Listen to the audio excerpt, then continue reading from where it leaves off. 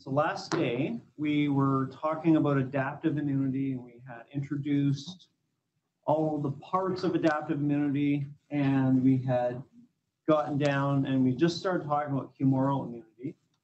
And I think we finished off in this slide. So I showed you that, that cool video with the, I think, Australian guy, and he was talking about clonal selection and showed what happened during a strep throat infection. And so I want to just talk about that for a couple more minutes and then contrast that with cell-mediated immunity. There is a really nice video for this as well, but it's kind of long, so I'm not going to show it. What I'll do is there's a link on the PowerPoint. Maybe I'll see about if I can upload it to the Facebook group as well. And it is kind of worth watching. It just goes into a lot of extra detail that's not needed, but you can see the difference in the response anyway. So humoral immunity, right? Humoral means blood. And so it really just means secreting antibodies in the blood and in the lymph is really what is going on. And there are different, like I said, there's sort of different ways to do this. If you remember the video, we had those B cells secreting antibodies, and antibodies were binding to, I think it was the M protein on the streptococcus and all that. That's not necessarily always the way this response works. What's going on with my mouse here? Oh, there we go. Often, this response is also involving those dendritic cells. So if you remember those dendritic cells, I had kind of equated them to being a little bit like security guards that, you know, if they see something suspicious, they might hold on to it and then just, you know, allow other immune cells to kind of make the decision whether to activate an immune response, right? So often they're holding on to an antigen, a part of something, and they present it, and sometimes they're called antigen-presenting cells. And it's really the B cells that are getting activated and are going to do something about it. So you can see step number one is a dendritic cell is grabbing onto it. Really, bottom line is there's an antigen that is recognized as something that's foreign to the body. The B cell is what recognizes the antigen, and then it's going to get activated. So what happens when it gets activated? It clones itself, so that means the cell undergoes mitosis, and now there's a whole bunch of duplicate copies of that cell. Some of them become active cells, and the active cells secrete antibodies, and some of them become long-lived memory cells. And we'll talk a little bit about memory cells when we get more to vaccination. Memory cells can last for years. We don't really fully understand why some memory cells last maybe 5 years and some memory cells will literally last decades. And that's part of immunity in terms of some of the things we don't understand. But the memory cells are good because they're going to be important for if we ever see that thing again someday. So what happens when we secrete antibodies? So all that stuff that we talked about before with antibodies.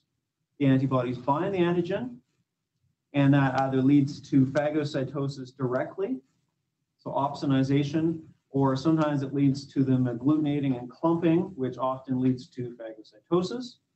It can lead to neutralization of that target, so that target is less effective at binding human tissues, which often leads to phagocytosis. Or in other cases, it may lead to other types of killing, which we call cytotoxic killing, which doesn't involve phagocytosis, but usually involves injection or application of toxin by natural killer cells and other cytotoxic cells.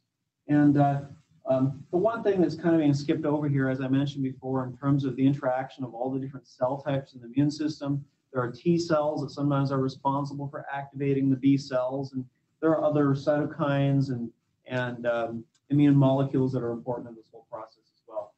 So kind of the main thing to know, right, with the humoral response, it leads to activation of a B cell.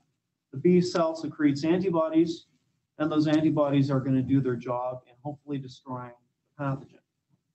So that's really the humoral response in a kind of very basic, at a very basic level. So let's talk about the cell-mediated response, which is kind of the other arm. And like I said, you know, we can sort of think of these as separate, but there is some overlapping attacks. And I know with talking about the new vaccines for the coronaviruses, You know, you might see in the news, people are talking about B cell responses and T cell responses. And it turns out with something like a virus, actually both parts of the immune system are active. A virus particle is small and can be destroyed by phagocytosis. But if you think about the later stage in a viral infection, the virus has now infected a cell and it's hiding inside a cell. And often that human cell is too big to kill by phagocytosis. But during part of the replication process, that virus is going to get that cell to produce viral glycoproteins, so the spike protein that everyone's been talking about. And that is something on the surface of that infected cell that can be recognized by our immune system. So the T cell response is looking for things that are too big to kill by phagocytosis. And that really fits three categories. These virally infected cells that have, usually they're looking for viral glycoproteins. Sometimes we're talking about large pathogens such as parasitic worms or certain protists that are just massive. You know, like I said, there's just many different types of these things. And the other prong is other abnormal human cells, and that usually fits in the category of cells that are cancerous or potentially cancerous or tumor forming, that kind of thing. And so that's kind of where the cell-mediated response comes in. Cell-mediated meaning it's killing cells directly, not necessarily killing smaller particles. So like I said, there's a video here. It's 7 minutes. I'm not going to play it. You can check it out later. It's pretty good, just very detailed. It's linked to the PowerPoint. But it's very good if you're interested in looking at that in a nice animated kind of way. So here's the typical cell-mediated response, right? So you've got an antigen. This time it's activating a T cell, okay? So, you know, because it's a bigger thing, right? So T cell is getting activated. And what happens when a T cell gets activated, T cells are a little bit more, they can be a little bit more lethal because they are, in some cases, killing human cells. So they're regulated a little bit more tightly, and there are things called helper T cells, which are part of that regulation. I'm not going to ask you about helper T cells, but just know that there is a bit more regulation when it comes to the cell-mediated immune response. So what happens when they get activated? Some of them become long-lived memory cells, and some of them, they don't secrete antibodies, but they become cytotoxic, right? Cytotoxic means cell killing, right? Cyto is cell, toxic means killing. So just a different way to do things. B cells secrete antibodies. Antibodies lead to killing the pathogen or destroying a toxin or something like that. T cells, when they become activated, they do the job directly, and they become cytotoxic by injecting toxins or that kiss of death process. Like I said, there's different processes in terms of how cytotoxic cells can do their jobs. So here's kind of a little comparison. You know, you got the humoral on the one side and the cell-mediated immunity on the other side. And so you can see, for example, on the left side of the humoral immunity, we're looking at smaller pathogens, right? So you've got some little bacteria there, it looks like, maybe some little viruses. I'm not sure what those are supposed to be representing, but smaller pathogens. And sometimes toxins. The B cell response can neutralize certain toxins, like the diphtheria toxin. That's something most people are vaccinated against. Can be destroyed by antibody binding. On the right, you can see it says we've got an intracellular microbe, and that leads to the activation of the T cells. So on the left, you can see the killing is phagocytosis. On the right, the killing is by cytotoxic killing. So little compare and contrast there. So there's the notes, right? B cells, antibodies secreted, deactivation and phagocytosis. Cell-mediated immunity, you've got T cells, larger pathogens, and they're killed by cytotoxic effects. Okay?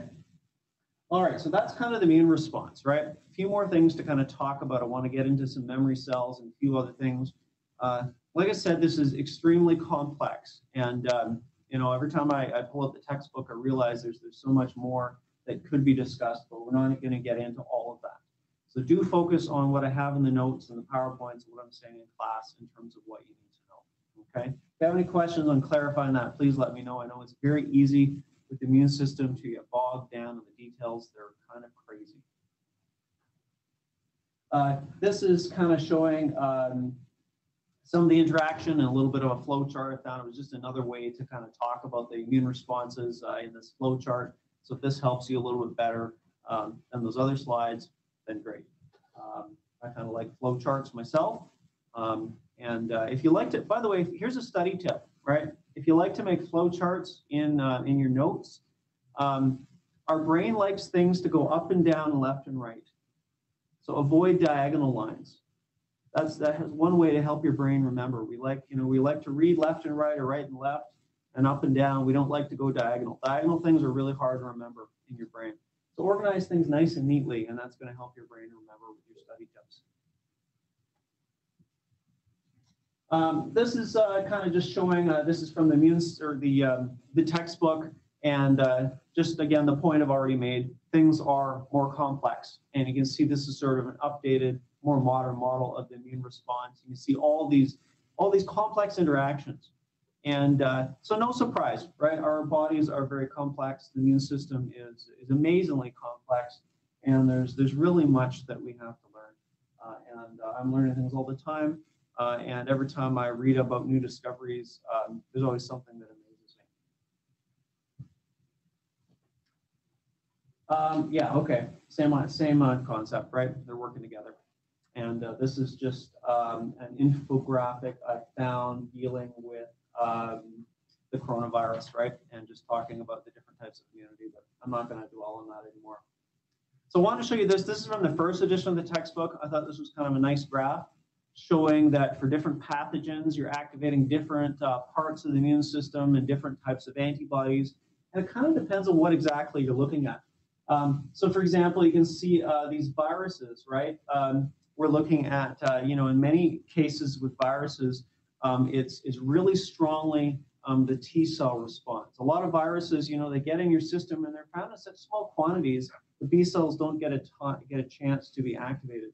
So it really is the cell-mediated response that is kind of the primary thing.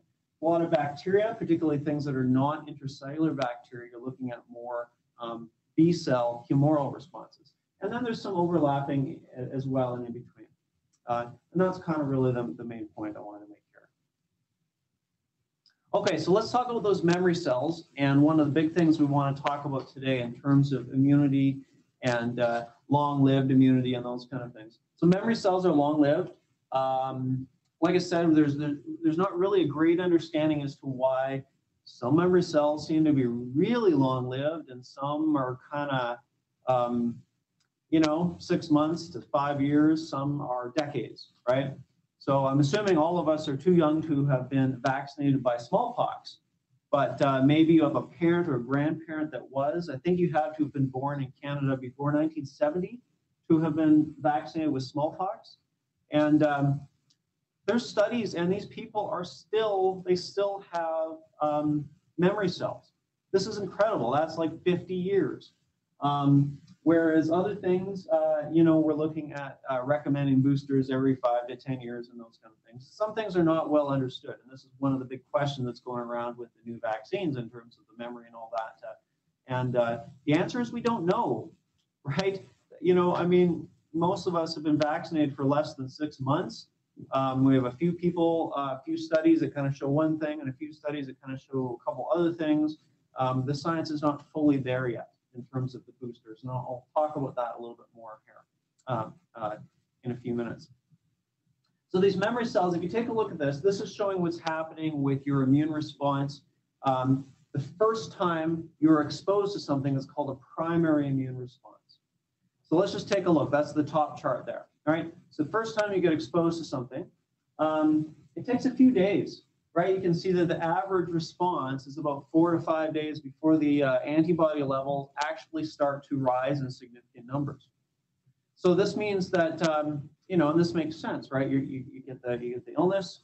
It takes a few days for those B cells to start to clone themselves and secrete antibodies. That kind of thing takes time because technically, if you've never been exposed to something, you might only have 1 or 2 B cells in your entire body that are able to recognize that particular antigen. Eventually, it will take care of itself, and the typical immune response is somewhere around 2-ish weeks, right? And so on. And usually it's not, it's pretty good if you survive, obviously. But the overall amounts of that primary immune response compared to the secondary response are actually quite a bit less. So the secondary response, meaning you've been exposed to something, now you have those memory cells, and those memory cells are really good at being activated super fast. So you can see in the secondary response, those B cells are activated almost immediately, and the response is that day. So this means often with the secondary immune response, you don't even know we've been exposed to that particular pathogen.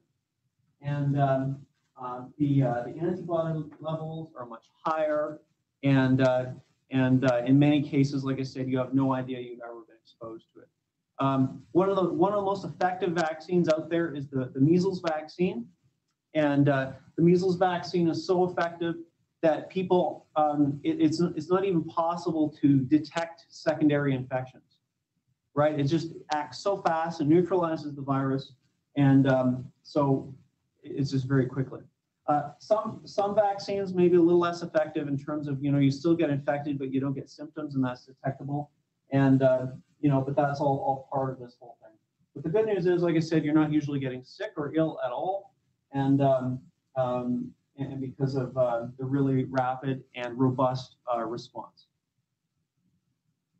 So let's talk about immunity in general, right? In terms of, what immunity means. Usually immunity is broken into 4 categories, and want to talk a little bit about each of these particular categories. First type is natural immunity. So what is natural immunity? It is where you get the actual infection. So as I mentioned before, chicken pox, this was a rite of passage for almost everybody. 95% of everybody before the vaccine was popular got chicken pox by the time they were age 12. And most people would have a decent immunity that would last for decades, often until you're about 60, until you might get shingles. But other than that, it was a pretty good immunity. There's a child there with chicken pox. And so before the vaccine, by the way, you may have heard of this kind of thing. Some parents were thinking, okay, I want to have my child immune to chicken pox. It's less severe when your child is young. And so this was a strategy that some parents would use to get their child immune against chicken pox. And these chicken pox parties. These are illegal, by the way. Chicken pox is usually not that serious. I'm not sure what the exact stats are, but 1 in 10,000 children would actually die from it. That's not huge. And then a certain number would get serious respiratory infections. But most people would get the blisters, and that would kind of suck. They'd be itchy, you'd get a fever. If you had a blister on your face, that could leave a scar. My one son has a scar right in his eyebrow. And so you can sort of see there's no hair growing if you look carefully in that one little patch in his eyebrow. He got chicken pox, believe it or not. He was supposed to get vaccinated. He was scheduled like a month later to get his vaccines, and but he got chicken pox, right? So he got it before he got the vaccine. And there were people selling chicken pox laced suckers on Facebook at one point. That is also illegal. Please don't do it. Now, chicken pox is one thing, but there are people that try to do these things around more serious diseases as well, and those are also legal kind of things. But like I said, it is a strategy, and in the case of something like chicken pox, there is a little bit of logic to it in terms of trying to get somebody to have the disease while they're young, before, where the likelihood of the illness being very serious is a lot less, right? Adults who get it tends to be a little bit more serious and more severe. So there is some logic in that kind of thing, but don't do it because it's illegal for one, and we have effective vaccines for number 2. What's going on here? My mouse is doing something weird. There we go. So second type of natural immunity is called passive immunity. And this basically means mother to child. And there's two types of this passive immunity. One is through the placenta. So during the actual pregnancy, there are antibodies that can cross the placenta and give some immunity to that child. So whatever is floating around, whether it's influenza or whether the mother has vaccinations against certain things, that's going to give that child some protection. And the other type of protection is through the breast milk. There are some antibodies that go through the breast milk. So at the beginning of this pandemic, by the way, there was questions about, in terms of, what do you do with, COVID-19 and mothers and breastfeeding, and what if the mother gets sick and those kind of things. And there's still some debates around that, but there is a lot of benefits from breastfeeding. And this is usually after birth. Those antibodies can last for weeks to up to about 4 to 6 months in some cases, and give the child protection, which is about the right amount of time, because it takes a good 6 months after birth before that child's immune system really has a chance to sort of start to develop and start to get some immunity of its own. This is one of the reasons why breastfeeding is encouraged in many cases, but because of the immune protection. So third type of immunity is artificial immunity. In this case, we're talking about vaccination, or sometimes we call it immunization. The words kind of mean the same thing. And this is where, and we're going to talk about vaccines here in a moment, but really the whole idea is you're giving the person something that looks like or gives an immune response to the actual pathogen. So in this case here, what you're looking at is a child getting the oral polio vaccine. So the oral polio vaccine is actually a weakened version of the virus. Doesn't usually make people sick at all, no symptoms, but it does give immunity against the real thing. And that's what's going on there. So we'll come back to vaccination in a moment. The last category is something we call artificial passive immunity. So what does that mean? This is where you can actually give someone antibodies. So you can see on the left there that image of the guy getting bit by a snake, right? So usually it doesn't happen around here. I don't think there are even snakes in Fort McMurray. Never mind, if there were, they're probably not poisonous. But if you're down like in Lethbridge, they have apparently rattlesnakes down there. So what happens if you get bitten by a rattlesnake? That's bad. The ER in Lethbridge has rattlesnake antivenom. And so what is the antivenom? It is basically antibodies that will protect you against that toxin. And so in many cases, it's made in a horse. Why a horse? A horse is a large mammal. They have a lot of blood. So what they do is they take the horse, sometimes other animals, and they just inject initially very, very tiny non-lethal amounts into the horse. And then they bring that amount up and until the horse has a robust immune response against the venom. And then, like I said, a horse is a large animal. You can take a liter or two of blood very easily, and it's not a big deal for the horse. And then you can extract those antibodies and then keep them in a little vial. So when that person gets to the ER, you can, and they're suffering from that toxin, you can inject that, give them IV antivenom, and it will hopefully neutralize that toxin and give that person a chance of survival. And so there's a whole bunch of these out there, and depending on where you live, your ER may have access to different types of antibodies. There's another type of artificial passive immunity that has also been used in some cases, and this is called convalescent serum. This is something that was experimented around a little bit with Ebola. This is a really old method of giving someone immunity. So this was done with Ebola back in 2015. You have this scenario where somebody gets sick and they survive. Awesome, right? And so this is actually an opportunity. What you can do, what is going on here?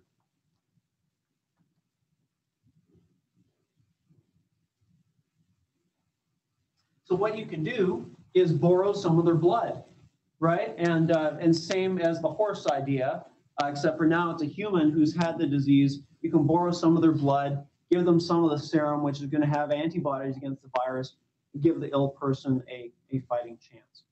You can see in this case here, they're talking about, there's a talk about doing this kind of thing with COVID-19, and this was from, I can't even remember what the source was, and initially on the beginning of the pandemic. So there's another way to do this as well. We do have the technology to make artificial antibodies as well, and there's a few of those on the market. I think I have, yeah, I have some of them listed there. Some of them now are not fully approved in Canada. They're sort of at that stage of they've been, you know, conditionally approved, and you know, and they are being used for therapies. They have weird names. You can see what's this name, BAM, LAM, MIV-BAM. I can't even say that, right? The last two letters are AB, right? MAB actually stands for monoclonal antibody, and they have there's trade names. I think one of them is called what was it called? COVAB or something like that. I mean, there's a whole bunch of these out there, and they've been hitting the news a lot. One of the issues with these is they're expensive, and it's taken a little time for Canada to get some of the supplies on these. But apparently now they're available for people that are quite ill, and they're basically injecting, you know, by IV these antibodies to protect people that have gone into a hospital for serious COVID. So kind of cool. Like I said, I'm not going to get into how these artificial antibodies are made. I think there's a little bit of a blurb in the textbook about it, or you can ask me some other time. Kind of interesting technology. Okay, so let's talk a little bit about vaccines, okay? There's a whole bunch of different types of vaccines out there, and it's worth talking about these things. And we'll start off actually talking about where the word vaccine comes from. Very interesting history of science moment is this moment here done in a painting. This is Edward Jenner, and he was a countryside doctor, and he had spent a number of years kind of tracking down some of these stories, and I don't think he was actually the first person to have done this, but he was someone who he spent some time learning about it, and then eventually did it and started publishing about it. And so what he had heard was that a milkmaid, so a milkmaid is a woman who would milk a cow back in the day. And he had heard that milkmaids who had been sick with cowpox never got smallpox. So what is cowpox? Cowpox is a virus related to smallpox. You'd often get some blisters and maybe a fever, and that would be it. No one was dying from cowpox, but people were dying from smallpox. In fact, the mortality rate from smallpox was 60%. I don't even know what we would do if we had a pathogen like that nowadays. That is absolutely horrifying. So here he is. What do you do when you have this theory? You grab a small boy and you do experiment on him, right? You know, this is before a time where we talked about medical ethics kind of thing. But he had very good reason to believe it was going to work. So he tested it, and it worked, and it became popularized and became the first vaccine. So vacca is Latin for cow, and that's where we get the term vaccine from. So sometimes we call it vaccine, sometimes we call it immunization. All kind of means the same thing. So what is a vaccine? Vaccine technically is a preparation that is going to give you an immune response, and hopefully that immune response gives you immunity against the real actual pathogen or disease when it comes. I just wonder if there's a question there. Let me see.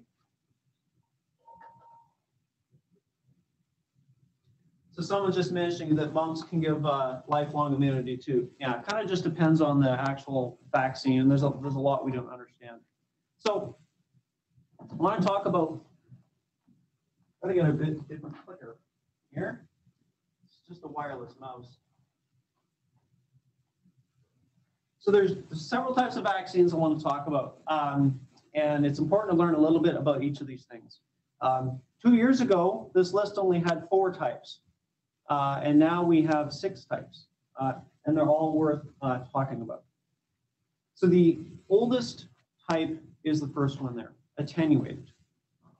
So what does attenuated mean? Attenuated means weakened. And so way back when Edward Jenner was using cowpox, it's kind of a related virus and sort of a different category in general. We don't usually do that. But Louis Pasteur was using this method to make some of his vaccines. And he was taking pathogens and weakening them. And he didn't really understand the mechanisms of what he was doing. Nowadays, we have several mechanisms for weakening microorganisms. I'm not going to get into all the details on that. Some of them are genetic mechanisms. Some of them are methods for producing in the lab, where you just keep growing them in the lab until they mutate and get weaker. But they're still able to grow. So an attenuated vaccine is sometimes called a live vaccine, or sometimes they put both words in there, live, attenuated. And the whole idea is you're giving somebody a virus or a pathogen that can still grow and replicate in the human body, but either at a really slow rate, or it's just not very pathogenic, and it's not going to make the person sick, or the symptoms are going to be very, very mild, and they're not going to get the severe disease. This has some advantages because this thing will replicate, and in some cases it will replicate for years and and constantly stimulate that person's immunity, and they can have a long-lived immunity. There's a whole bunch of examples of these. You can see the polio vaccine.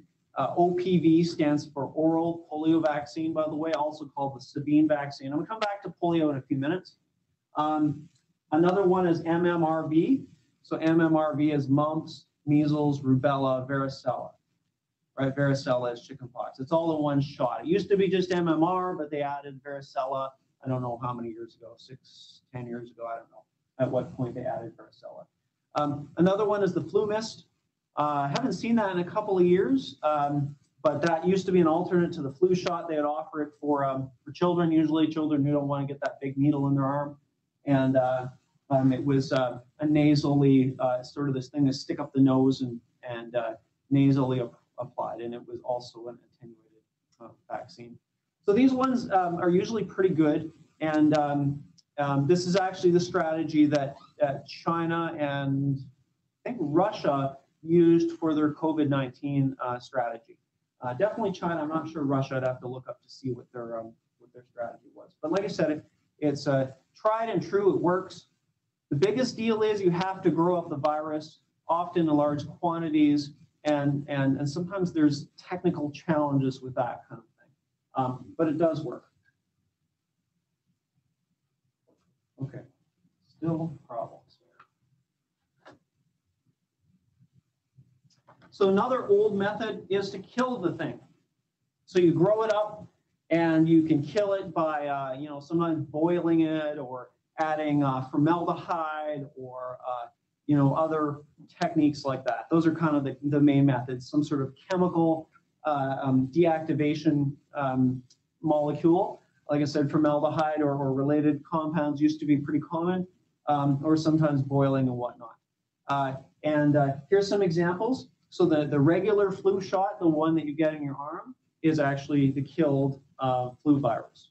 The injectable polio virus is also the killed version.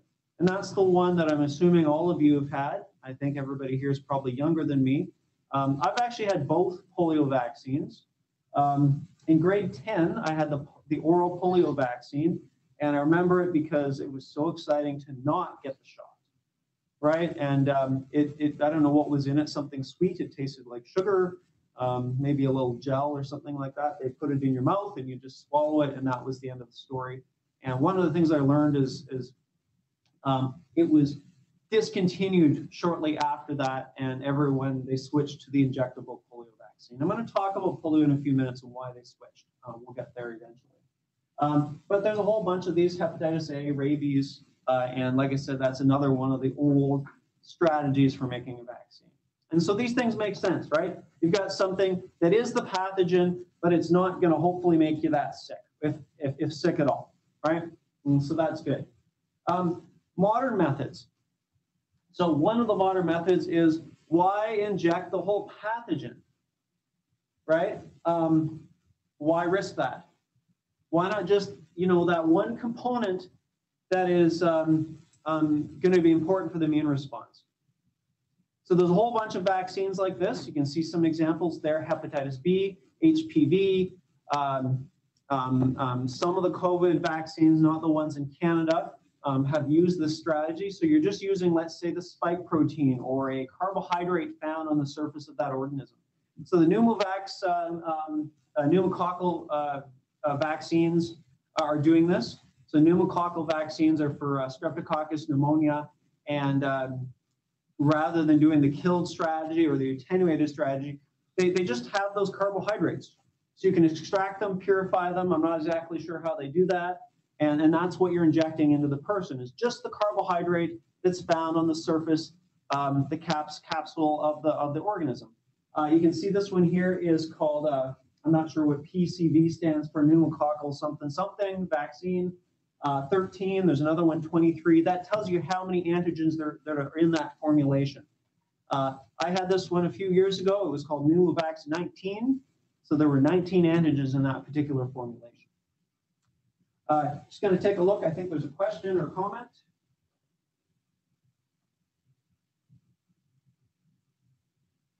So someone's asking, why did they discontinue the flu misc? I don't know if it's completely discontinued. I know I asked about it 2 years ago. I was looking into it, and I don't know whether that was the condition that year. They were finding it was less effective. So I don't know whether it's been discontinued entirely, or it's just certain years they decide that it's not working as well. I know it's a lot more expensive.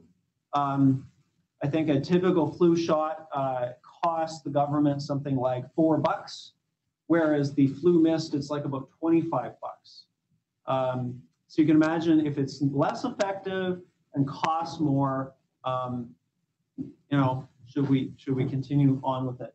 And in some cases, and like I said, I haven't seen it in at least 2 years now, and I don't know if it's been completely discontinued or whether that was a temporary thing. All right, so something kind of similar. By the way, I'm not going to talk about what is the difference between a subunit and a conjugate. You can look that up, but really the idea is you're just injecting the antigen and not the entire organism. Something that sort of fits into the same category as a toxoid vaccine. It is technically separate because it's not just a component of the organism, but it's a deactivated component. So a toxoid is basically you're taking the toxin and you're deactivating the toxin. Again, usually this is done chemically, and so the chemicals are blocking the active parts of the toxin, but you're still being able to get an immune response. So the two examples I have here are the diphtheria toxoid vaccine and the tetanus toxoid vaccine. So both of these cases, you are able to be infected by diphtheria, and it's not a problem because you are resistant against the diphtheria toxin. The diphtheria toxin, by the way, is kind of biologically something really fascinating. One toxin is enough to kill an entire human cell. That's how potent this thing is. But if you have the vaccine, then you're secreting antibodies that can neutralize the toxin, and you have no illness. So some of us here today are probably infected by diphtheria, by the way, but it's been basically completely neutralized due to the vaccine. In fact, a lot of the bacteria don't even carry the toxin anymore. It's kind of been tamed, as we could call it. So like I said, this is just an inactivated toxin, and you have an immune response against the toxin. So those are the 4 classical types of vaccines. The first 2 have been around for hundreds of years. The second 2 are more like since the 1980s, roughly. So we're looking at, what's that, 40-ish years, 30, 40-ish years. The last 2 types really have been in development for 20 years, but really only became actual vaccines in roughly 2018, and just in time for our recent pandemic. And I'll talk about them in a moment. Just wanted to show you, this is a list. I was looking up Alberta Health Services at all the vaccines. This list is not current. It's maybe 2 years old. Just wanted to show you some of the vaccines that you may have had or be familiar with. Not all these vaccines, by the way, are part of the routine childhood vaccination program. Some of them are considered travel vaccines, like yellow fever and hepatitis A. And I don't know if Dukoral is on there. Dukoral is is a traveler's diarrhea, mostly used for cholera vaccine that, that you can get if you are traveling to an area where that might be the case. But you can see there's a bunch on there if you want to know where they all fall. Often they have acronyms like DTaP, for example, is diphtheria, tetanus, and acellular pertussis, and those are all toxoids. All right, what's going on again?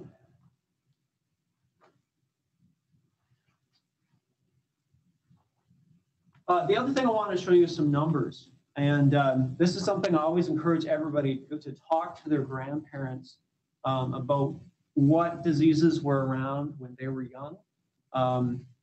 I know my mom remembers all of these things in her lifetime as being hugely significant. I have some older siblings who suffered through things like mumps and measles. And I've never seen these diseases in my lifetime. You can see these numbers, right? We're looking at, available before 1980, and a lot of these diseases have decreased more than 99% in some cases, which is just really, really remarkable. Particularly some of these diseases like measles and rubella were major scourges and actually huge fears of people getting them because of the potential for severe illness. There's a few here on the bottom, right? These are things that were available kind of after 1980. And the effectiveness may be a little less, but if you take a look at some of the numbers, it's really quite remarkable. For example, meningitis is on there, I believe. That was on there. Maybe we don't have that one on there. I was just reading about the meningitis vaccine the other day, and not exactly sure when that came out. I'm too old to have had it, and I have a nephew that had severe meningitis when he was about, I don't know, 7, 8 years old. And I think he was also too old to have had it. And but the cases of childhood meningitis have plummeted dramatically since the introduction of that vaccine. And you can see some numbers here from, this is, I guess, published in 2006. So I'd like to find some newer numbers, but I couldn't find them. They're all in one research paper. So the last two types of vaccines I want to talk about, like I said, are super new. Both of them were basically became a thing in 2018. And both of them, actually, the very first examples of these were vaccines that were developed for Ebola. And both of them, it turns out, are very easy to adapt to other diseases. So the first one is called nucleic acid vaccines. And if you had asked me 5 years ago about nucleic acid vaccines, I would have said, yeah, I don't know. I don't know if we'll ever get there. Like I said, people have been looking at this for 20 years, and it just, it just wasn't working. But what's the principle behind this? Okay, the principle behind this is nucleic acids are genetic instructions. And so rather than injecting the virus or whatever, we could inject just the genetic instructions, and the human cells can make that virus part. So here's showing an example of with COVID-19. We have these RNA vaccines. So this includes the Pfizer and Moderna vaccines, right?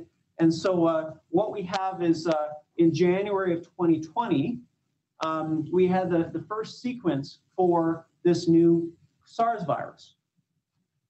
And Pfizer, or was it Moderna? I think it was Moderna. It took them 4 days to design their vaccine. They had the sequence. They said, okay, this is the spike protein. This is the most likely place that the immune system is going to have a response because it's on the surface of the virus. So they took that sequence, they made it into an RNA molecule, and you can see there's a few nucleotides kind of flanking the gene because RNA is a very, very fragile molecule. And what they do is they have it surrounded in some sort of a lipid, and they don't necessarily tell you what's all in that lipid because, of course, that's a trade secret and all that. But the whole idea is the lipid is going to interact with the human cell membrane. It brings the RNA into the human cell. The human cell sees RNA. What does it do with RNA? RNA finds a ribosome, and the ribosome makes a protein. In this case, it's the viral spike protein. So what you're doing is you're making the human cell into a factory that's going to make the spike protein. And now you can have an immune response against that spike protein. So the DNA vaccines, I think they've just not been having the success. For some reason, it doesn't work as well as RNA vaccines. But that's really the basic principle behind this, and you're getting immune response against the virus spike protein. So RNA, this has a huge advantage. RNA is a super short-lived molecule. It's kind of like, I kind of think of RNA like a sticky note, right?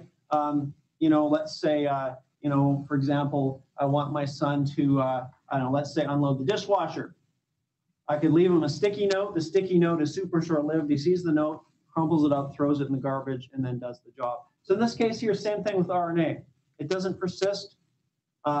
It just tells the cell, make some of these spike proteins, and then the spike proteins are going to elicit an immune response. And then when you see the virus, you elicit an immune response against the spike proteins. So that's kind of how those work. Like I said, the DNA ones, there just hasn't been some success with those, maybe in some animals, but not in humans.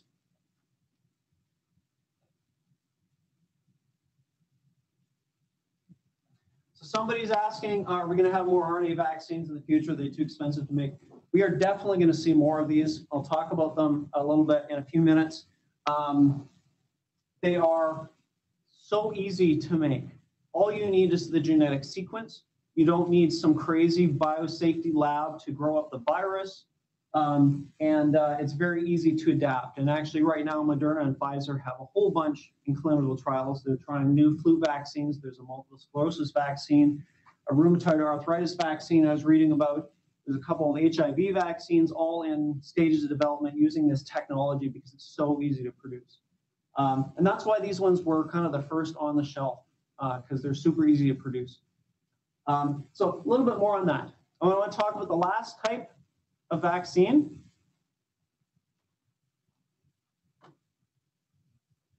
Last type are these viral vector vaccines. And so this includes the other two COVID-19s in Canada. We have the AstraZeneca vaccine, and we have the Johnson & Johnson or Janssen vaccine.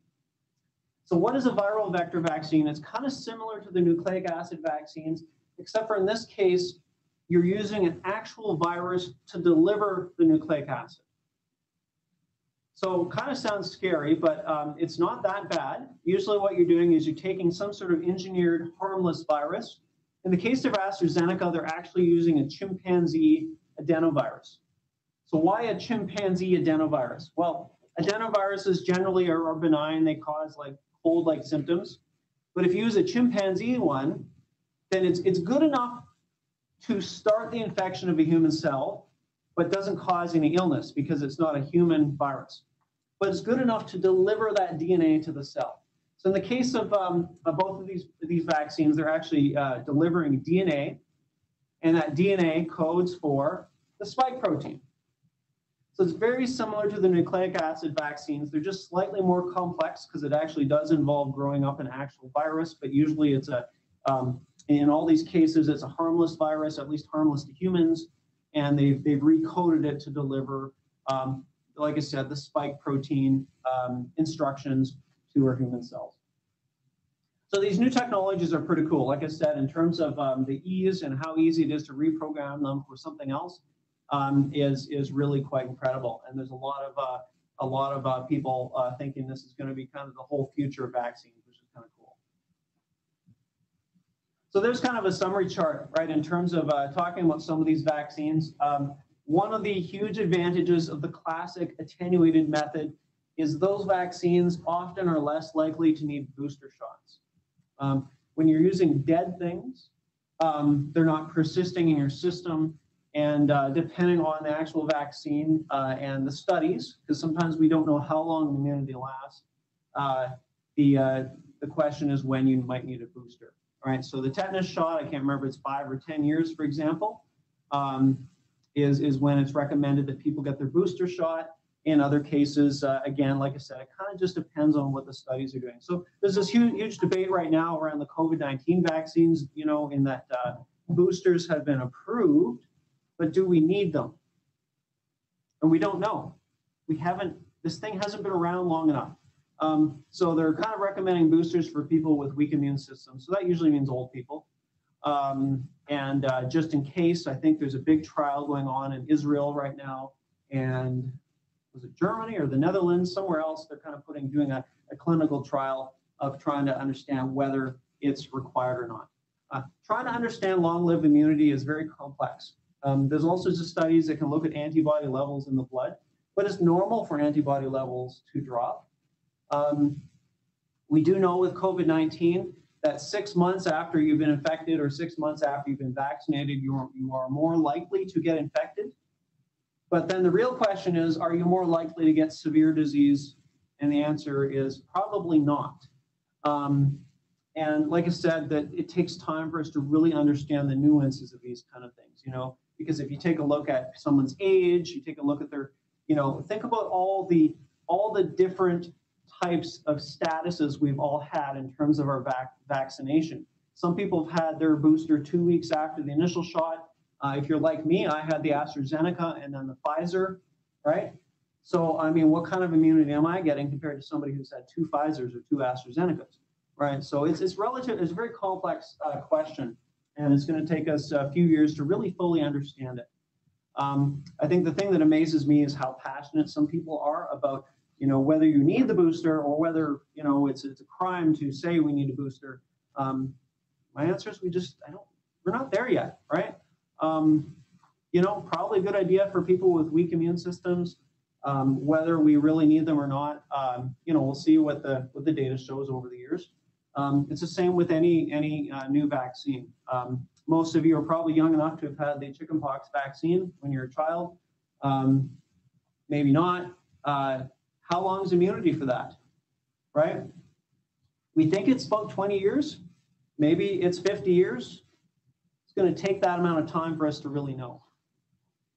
Some of you are I'm thinking about my oldest son was actually, I think it was not available when he was a baby. Just can't remember whether he actually had it or not. I think he did eventually get it when he was like 5 or 6. So, we'll see, right? In terms of that immunity, are we going to recommend people get the booster when they're 50 so they don't get shingles or we don't know, right? It's going to take time for these kind of things to understand. Okay, where are we with time? COVID-19 vaccines. This was just my summary slide. I talked about all these a little bit already in terms of, the 4 that are approved in Canada. I think there are something like 12 that have been approved by the World Health Organization using, in some cases, different strategies. Different countries have attacked this with different strategies, and different countries have approved different vaccines. For example, the AstraZeneca vaccine has been approved in Canada, but not approved in the States. So why is that? Because the Americans felt they didn't need it. It was actually developed in the United Kingdom, and it wasn't something that they invested in and never brought it in as something that they felt they needed.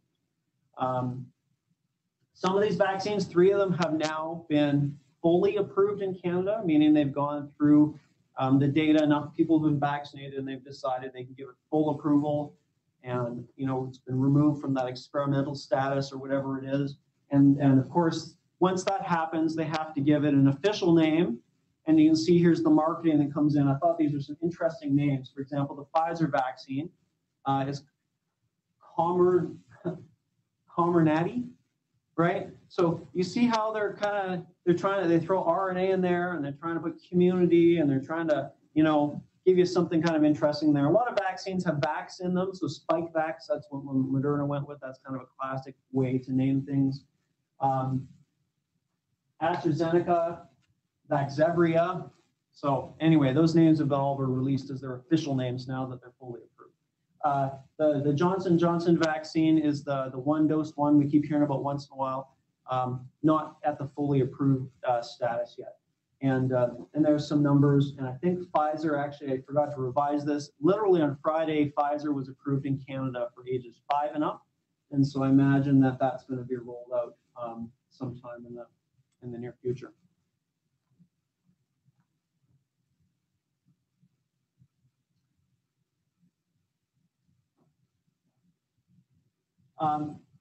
So someone's asking about the Sinovac vaccine. I'm not sure which one that is. That might be the Chinese one. If that's the Chinese one, then it is an attenuated virus.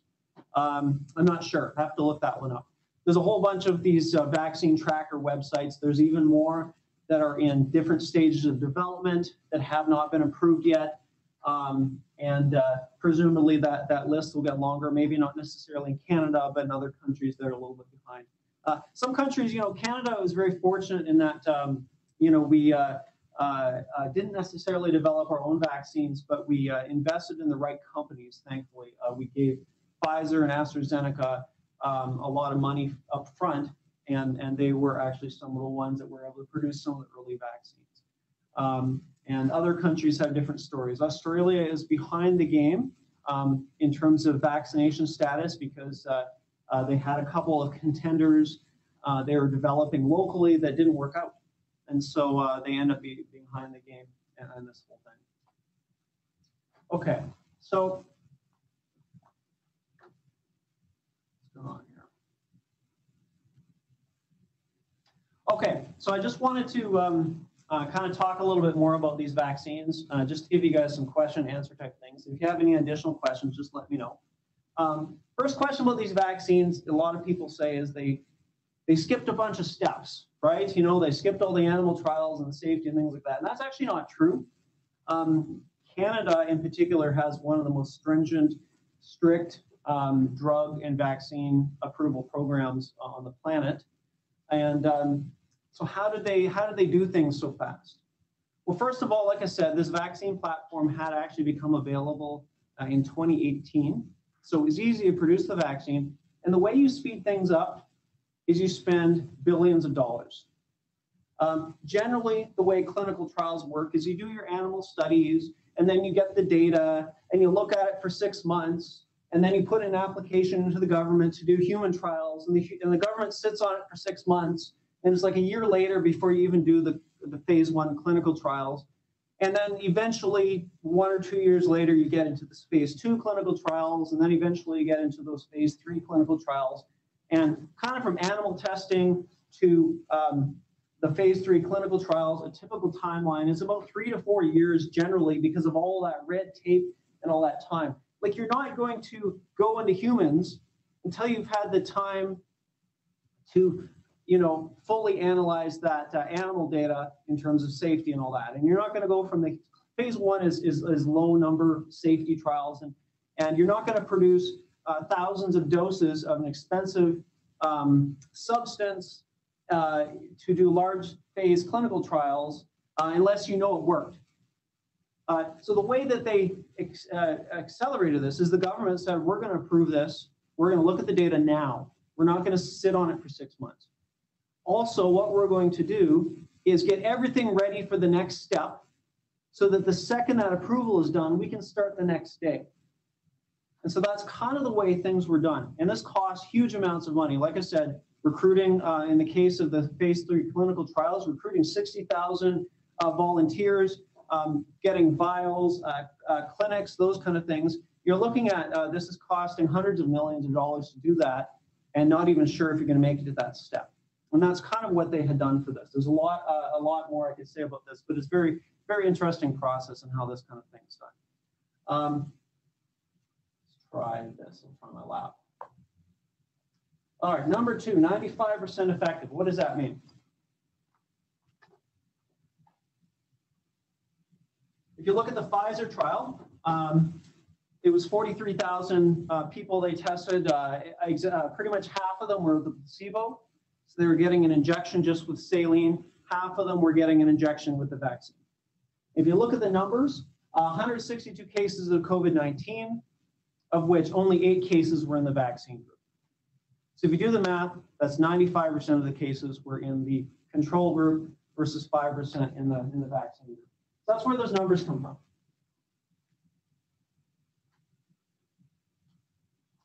Another thing people talk about is it, we're injecting nucleotides into our bodies. Are we going to become some sort of mutant freak? The answer is no. This is not how these things work. This is not a technology that is going to mutate your DNA. It's not a retrovirus or anything like that where it gets integrated or anything like that. Nothing crazy like that has happened. And number 3, do these vaccines affect pregnancy or fertility? It's really hard for me to not think about this particular question and to think about all of the internet conspiracy theories that are out there. But that's really what this one here is. It turns out that there is some similarities between a protein that's found in the human placenta and some viral proteins. But you know, the similarities aren't that deep. So earlier on, somewhere in the process, somebody suggested that this could be a concern, and it was never found to be a concern, right? And it's the kind of thing that has just ran wild with people being very concerned about this. If you take a look at fertility, you know, one of the side effects of having COVID-19 for some men actually has been erectile dysfunction. There was, trying to think of the organization of the States, Urologists of America or something actually had a commercial on about this, trying to tell people, men, time to protect your manlyhood, get the shot, because they were talking about this, you know, exact issue. So, like I said, this is something that is totally not true, you know, and one of those things out there that has hit the internet by storm because people are concerned about these such things. So another question is, what about natural immunity? What if I've had COVID-19 already? You're going to have some immunity for sure. The data actually shows that the vaccines are giving us better immunity in most cases than people who have actually been infected. So why is that? Part of it is we don't know. Part of it is that when you get infected by COVID-19, different people are getting different kinds of infections. Some people are getting mostly nasal upper respiratory infections. Some people are getting deep infections. If you think about it, your nose does not have as many immune cells as when you get an actual injection. And so when you get an actual injection, you're actually priming a lot more immune cells and getting a much stronger, robust immunity to something like this. Again, some of it's not fully understood, and there are some countries that are allowing people to have not necessarily vaccine cards, but immunity cards, they're calling them. But how do you test this, right? In terms of the population, in terms of who is immune for how long and those kind of things. So it's kind of an interesting thing to think about long term, but what the answers are going to be to that. How long will immunity last? We know at least 6 months. The best data right now is showing that 6 months after you've had the illness or you've been vaccinated, there does seem to be a more likelihood of being infected. Not necessarily getting sick, but actually being infected. So some people are being infected more likely after 6 months, but the immunity seems to be protecting them against hospitalization and severe illness at least. In terms of, you know, how robust this immunity is going to be, are we going to need booster shots annually, every 5 years, all those kind of things? These are questions that it's going to take us 10 years to sort out. But it is something that people are talking about. Some people are freaking out about this, thinking that they're going to need a shot every 6 months. Probably not. But you know, we'll see, right? Like I said, in terms of time and all those kind of things are going to change and evolve as more people are immune. We're going to get less potential for having new variants being produced and things like that. So it's going to be something that is going to take time for us to understand what exactly this means. All right, I think I have one more on there. What if I have extreme allergies or some sort of rare immune disorder? Talk to your doctor, right? This is a concern for some people, right? Some people do have legitimate concerns in terms of whether they should be getting the shot or how they should be doing it under what conditions, right? Because there are some immune conditions that are a concern for people getting some of these shots.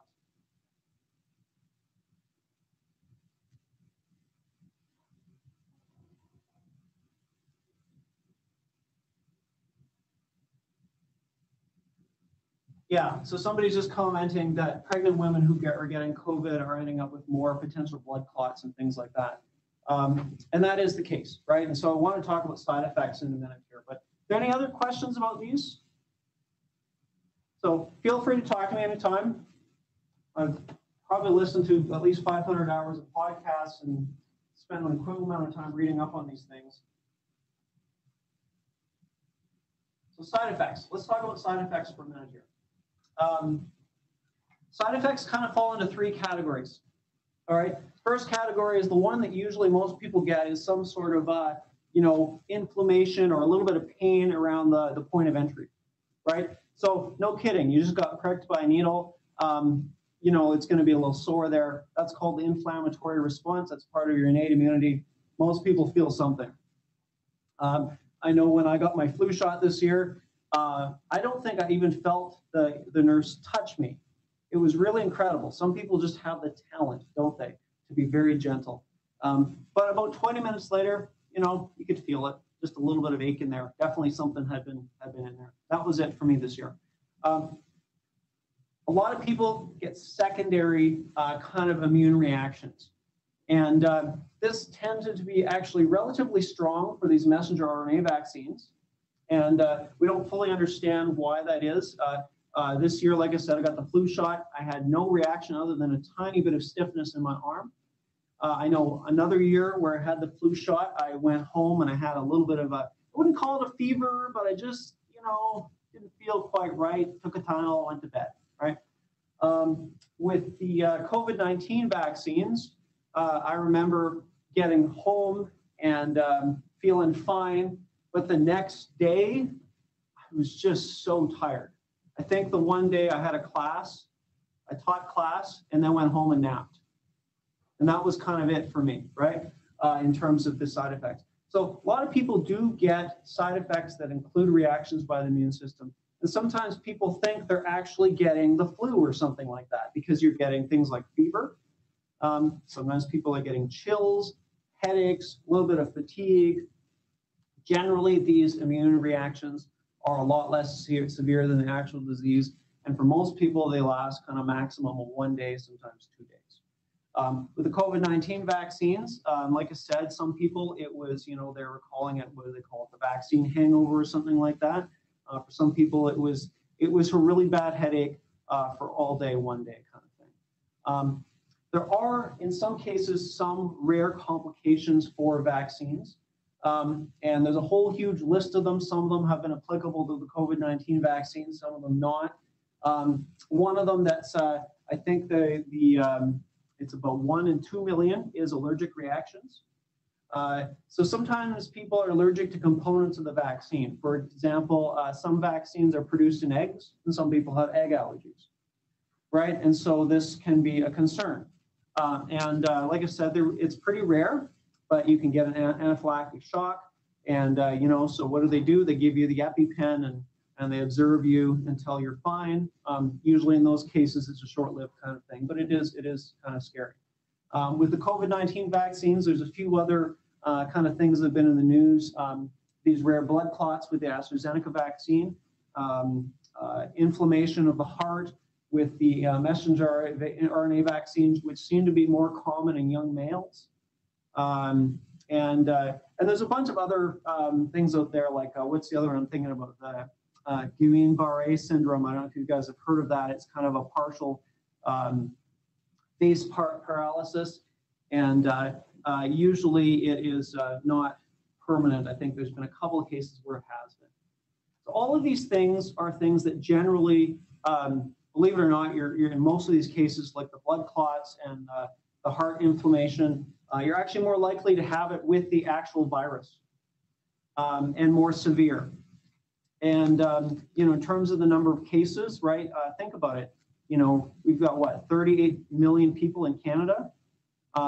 If the chance of something happening is 1 in 2 million, and we're vaccinating everyone at once, the chance of it happening is actually pretty common, right? If the whole country's getting vaccinated between May and June of this year, and the case is 1 in 5 million, we're definitely gonna have a few cases. Your chance of getting blood clots being on birth control pills is much higher than getting blood clots from the AstraZeneca vaccine. you know, it's all about the odds. And when you're vaccinating an entire population, you are going to see some rare side effects. The hard thing is to try to tease out, you know, what is more common in the general population versus those who've been vaccinated, and trying to figure out how to control these things.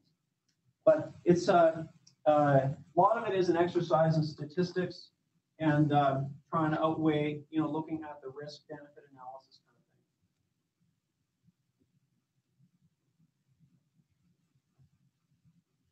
So yeah, somebody's just saying a friend was given the vaccine after her first trimester with no complications or issues. Yeah, and that's the other thing. I mean, everybody has a different body in terms of what is going on. And as always, you know, talk to your healthcare provider if you have some sort of weird condition or concern, because everybody is different. Okay, a few more thoughts on these things. So just some opinions here, right? I think vaccines are amazing. I think, you know, it's been 400 years of you know, improvements for humans. And if you think about some of the epidemics and things like that that used to be a thing and now are not, I think vaccines are very, very incredible. You can see some of the diseases there that I remember my mother talking about that I've never seen in my lifetime. My great-grandmother died of diphtheria. I've never seen it ever. I've never heard of anyone other than my great-grandmother having diphtheria, which is really, really quite incredible. I think the these new technologies are pretty fascinating and hold a lot of promise. We'll see what's going on, what's going to happen in the next few years. Like I said, multiple sclerosis vaccine, that's kind of an incredible concept. We'll see if that actually comes. One of the other things that has really been, you know, 2021 will be remembered as the year of vaccines, where it's been this huge debate and it's been politicized and those kind of things. And I think that the vaccine hesitancy has become a big deal. You know, I don't want to call it anti-vaccine because, you know, the hesitancy is not necessarily a bad thing as it is. But I think at the level that it's become, and just in terms of all the craziness going on, just makes me sad. As a scientist, I hate to see science get politicized, and I hate to see false information out there. And you know, some of the things that people say against scientists, right, I feel is directed at me. And it's like, you know, I just, part of me, I just don't get it, right? But anyway, it is an issue, and it's caused a resurgence of things like measles in some areas, and other issues that have, you know, things that, you know, measles was eradicated in Canada, you know, for decades, and now we're getting, you know, outbreaks here and there. This is crazy. Anyway, my opinions. If you want to talk to me about it, I'd love to talk to you about it. Okay, so, oh, one more thing. Yeah, I guess I've already said this, right? I don't like it when things get politicized. Okay, I want to talk about a couple other things related to vaccines, and wanted to talk about polio. I don't know if I'll have quite enough time to talk about polio. We'll see. One thing that people have been talking about is this idea of herd immunity, and I just want to kind of explain what that concept is. Okay, herd immunity is where, if you take a look on the left there, you've got one person who's infected and only one person's immune. You can imagine how that infected person can just spread disease very quickly. But if you have herd immunity is the idea where a lot of people are immune either naturally or due to vaccination. And so spreading of the disease is a lot harder. And this is, you know, the goal, or was the goal with COVID-19, even though in many cases it's practically not necessarily something that can be done. With influenza, herd immunity, by the way, is about 40–45% of people getting vaccinated. The flu just drops off the planet like nothing. COVID-19 turns out is way more infectious. And there's all these complications with asymptomatic carriers and things like that that are making herd immunity a very hard thing to achieve. So, you know, we'll see if there's a lot more talk about that. But that's the whole idea of herd immunity, if you've ever heard about that concern. So I want to talk about a couple other things, right? Why don't we have a cold virus vaccine? Because colds suck. They're really annoying. Well, it turns out that they're caused by hundreds of different viruses. Usually when you get a cold, it's the rhinovirus, but it could be one of those coronaviruses that we were talking about. There's para-influenza viruses, there's adenoviruses, and there's more. So we're not going to give somebody 200 shots to just get rid of something that doesn't usually cause any severe illness.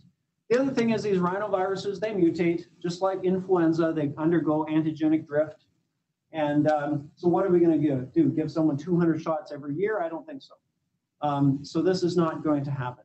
And also, we're kind of just, even with coronaviruses, we're up until 2020, there are only 2 studies ever done on coronavirus immunity. 2, right? So you can imagine how little we understand about coronaviruses. It actually applies to rhinoviruses because nobody cares. It's, well, people care, but it's not you're not killing people usually. So this is something that happens. Okay, so I wanted to talk about polio. I guess I've just been talking too much today. I want to talk about polio a little bit. Maybe I'll just introduce it and kind of come back to this next day and sort of talk about the significance of vaccines for polio. Again, this is a disease that it's possible I saw someone with polio years ago. I traveled to Africa, but as far as I know, I don't think I've seen it in my lifetime, with one exception. I'm not entirely sure. But less than 100 years ago, this was something that was driving fear into people's minds. Every summer, or every couple of summers, it seems there was a polio epidemic happening somewhere, and kids were getting paralyzed. It was terrifying. Can you imagine being a parent wondering, okay, is a polio epidemic going to come through my town this year? Is my child going to get paralyzed? So this was kind of scary. We know way more about polio now since the 1940s. We know it's spread by the fecal-oral route, which means it's very hard to control, right? There's species everywhere. Even if people wash their hands, there's still at least small amounts of it somewhere, right? Everyone has to go to the bathroom at some point. Generally, it's a gastrointestinal kind of infection. In some cases, though, it can actually leave the digestive system and start to get into the central nervous system, and this is where you end up with some paralysis. And so there's some historical photos of people that are paralyzed, and sometimes, their bodies are a little bit twisted from some of the paralysis. And so here's some numbers, by the way, right? A lot of people are asymptomatic. Some people end up with mild, kind of typical average viral infection symptoms, fever, headache, nothing too big of a deal. Some people get, some spasms and things like that. And about 1% get paralytic polio. All right, so this is the thing that really scares people. I was reading actually recently about a polio epidemic years ago, and there were, it was some kids' summer camp, 200 kids, and suddenly 20 of them were having signs of paralysis. Can you imagine how terrifying this was? In some severe cases, people couldn't breathe. They invented the iron lung, and so you can see this guy here is, the iron lung is helping him to breathe. And usually the person would eventually be able to breathe again. It was just they'd have to spend months sometimes in these devices to help them to breathe. So 1950s, due to a lot of advances in cell culture technology, we came up with a couple of different polio vaccines that were called the Salk and the Sabine vaccine, named after the guys who led the research projects. Usually they're called the injectable polio vaccine and the oral polio vaccine nowadays. The injectable is killed, the oral is attenuated. And I'll show you some numbers and then I'll come back to this next day. 1950s, you can see parents were lining their kids up to sign up for these studies. People were terrified of polio. Elvis did a promo to say, hey, he's getting his polio shot. Everyone was, this was big news back in the day. You can see this guy's being given the news because this was a disease that had no cure, and now we had a way to prevent it. And I'll show you some numbers here. Okay, by the 1980s, polio was practically gone in Canada. I thought I had a chart here, but I'll show you some numbers. Worldwide, you can see 350,000 cases. That's 350,000 people being paralyzed a year in 1988. Crazy. 1994, America is polio-free. And anyway, 2002. And I'll show you some more numbers. 2012. I'll come back to that in a minute. But here's about where we are at today, right, in terms of polio. Most cases, Afghanistan and Pakistan. So I'm going to come back and talk about, some of the good qualities of the polio vaccines and one reason why it's being difficult to eradicate. But this is something that I've been following for a long time is polio eradication, and it'd be cool if we could see this disease disappear for good. Anyway, thanks for coming. We'll see you on Thursday, and have a good the rest of your week.